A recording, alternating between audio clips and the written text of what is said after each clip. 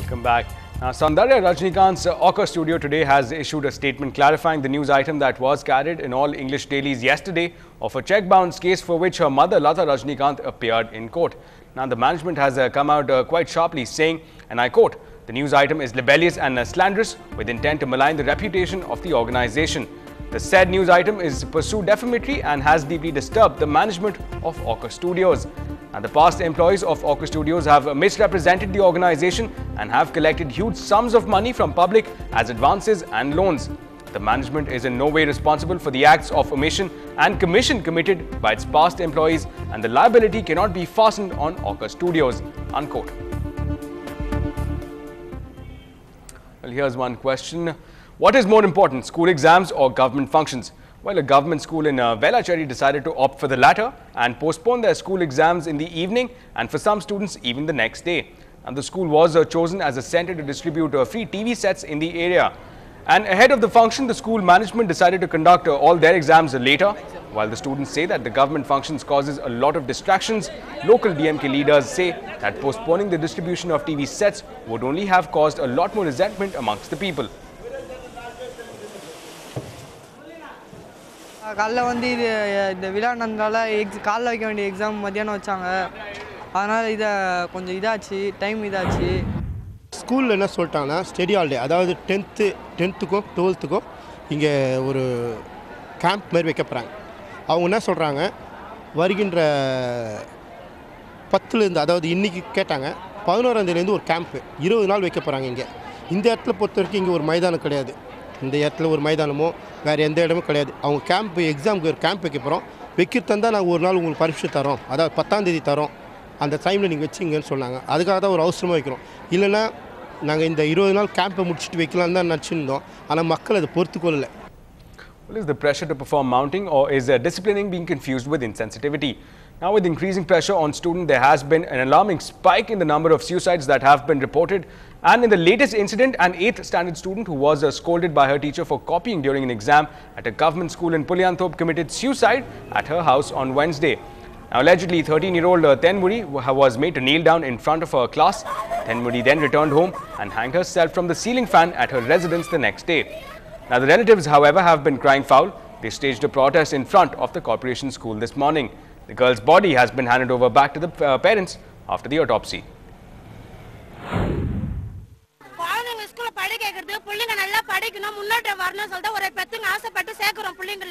இந்த மாதிரி ஒரு குழந்தைகளை பறி கொடுக்கிறதுக்கு நாங்களே சேர்க்கிறோம். 10 நாள் அம்மா போட்டுக்கிறதுனால ஸ்கூல் லீவுக்கு பேரண்ட்ஸ்ல போய் சொல்லிட்டு வந்து ஓகே. நாங்க மறுநாள் குழந்தை 3 தண்ணியை ஊற்றி ஸ்கூலுக்கு அனுப்பிச்ச பேரு எதுக்கு அந்த பிள்ளைய திட்டணும், எதுக்கு தலைமலை கொட்டணும், முட்டுப்படி எதுக்கு வைக்கணும்? ஜென்ஸ் பிள்ளைங்களுக்கெல்லாம் ஒரு அவமானம் தானே, லேடிஸ் பிள்ளைங்களுக்கு ஒரு அவமானம் தான். இது எல்லாமே ஸ்கூல்ல படிக்கிற பிள்ளைங்களுக்கு. இதோ 2வது பிள்ளை இந்த மாதிரி ஆயிருக்குது.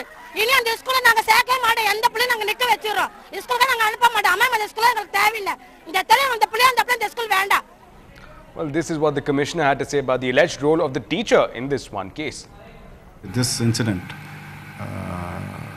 exposes certain, what to say, realities. So I feel lecturers should be a little more sensitive in handling. I'm not saying that all of them are insensitive. Most of them are very sensitive. I know it's a very tough job handling the younger generation. But here and there, I think there could be it needs a little more sensitive handling. And I think this is nothing new. I think these things keep happening from time to time, such incidents. So I think these incidents should be an eye-opener and a lesson to the teaching staff in general, that they need to be a little more sensitive in the future. Coming back to the city, Chennai is on the fast track as far as industrialization is concerned. Now, here is one more company joining the bandwagon.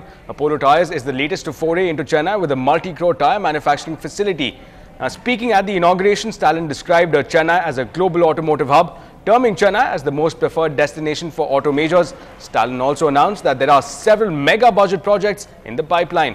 Now, one such is a state-of-the-art automobile facility called Natri with investment of nearly 500 crore rupees.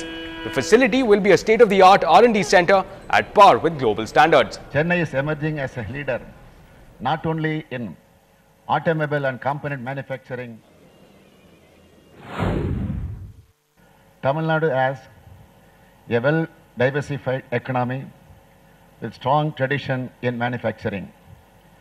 The proactive policies of the government infrastructure facilities, and availability of skilled manpower have all contributed towards making Tamil Nadu the most preferred investment destination in the country today. The automobile industry in Tamil Nadu is now climbing up in value chain. Chennai is emerging as a leader not only in automobile and component manufacturing but also in vehicle design and related research and development.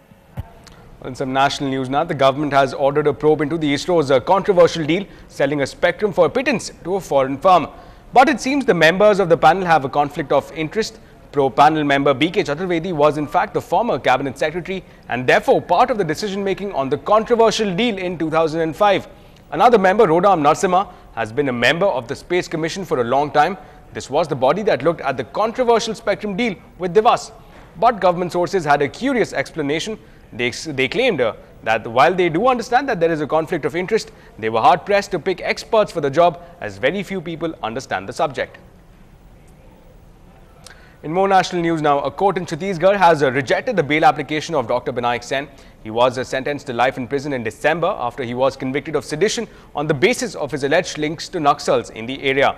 Now, Binayak Sen's wife expressed her disappointment and said that they will fight it out and will file a petition in the Supreme Court. The verdict has outraged civil liberty activists both inside the country and overseas.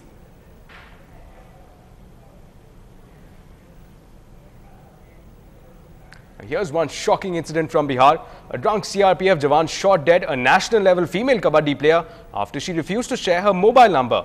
Now, 21-year-old Manisha, who played for Railways, was on her way back home from stadium after practice when CRPF Jawan Jaswant Singh chased her and there was an argument as she refused to share her mobile number.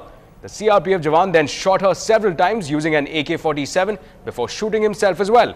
Now, while the young girl died on the spot, the CRPF Jawan is in hospital in critical condition. A murder case has been lodged against the Jawan.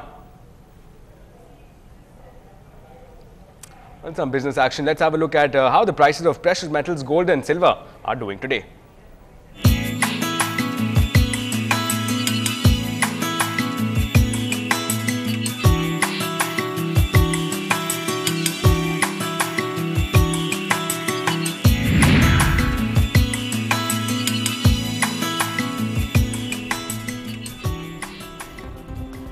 From a daring attempt at playing on the IC-814 hijacking incident to Jason Statham starring again in yet another action thriller, you can catch all the action tomorrow at the big screen. We get you a sneak preview on the other side. Keep watching.